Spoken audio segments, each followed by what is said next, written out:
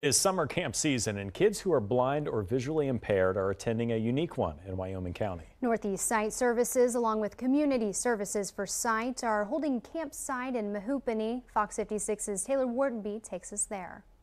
And all these little blades of grass really are very Students ranging in age from 6 to 18 have the chance to join in on a variety of things, using their senses and testing their skills. It's a great opportunity for the children to come here and explore and visit the garden and work with their hands and engage with our staff, getting out of the usual routine and coming into a place that they've never been before. We have lots of different activities for them today. Northeast Sight Services, along with Hands of Wyoming County and the Wyoming County United Way, provided planting using smell and taste, bracelet making, and a barbecue presentation, along with a sensory painting lesson. The students here all have vision impairments. Some of them are totally blind, some of them are partially blind. So there are barriers with them with that vision. So when they come here today, it's just like a regular camp day for any other child where they can come and they can explore. It is an opportunity for these kids to do things that they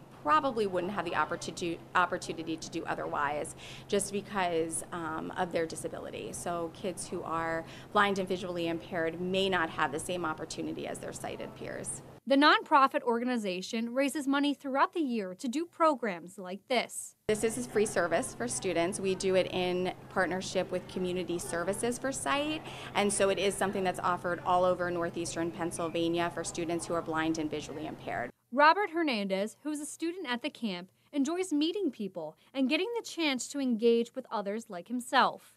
Like sometimes it's hard to see something, so they make it for other people that also can't see stuff more interesting or something.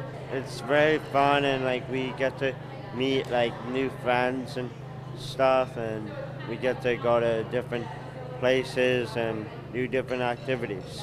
Now in the summer, these 15 students will do a 2-week campsite all around northeastern PA doing different activities. Reporting in Wyoming County, I'm Taylor Whartonby with Fox 56 News, first at 10. To learn more about the camp, head over to our website, fox56.com.